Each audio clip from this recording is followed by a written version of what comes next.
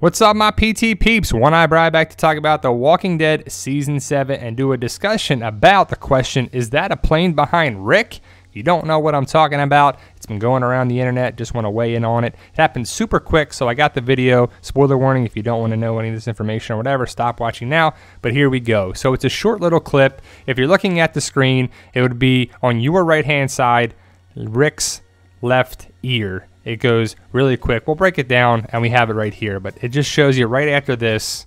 Look to Rick's left-hand side, and it comes flying across right there. So if you look, if you blink, you'll miss it, but it's right here. We'll show it again.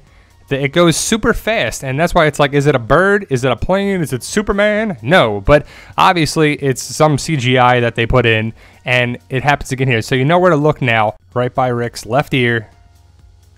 Here it comes. There it went. And that's happened super fast, super quick. And yeah, it's just CGI. I don't know what to make of it. A plane, a bird, whatever. I doubt planes are taking off, you know, after all this time in the zombie apocalypse. But it just talks about the CGI of it. I mean, I don't know if they didn't put much effort into it. One more time here. I got to show it to you one last time as it comes up. It just happens so fast. Look at that thing. It's so fast. So there you go, guys.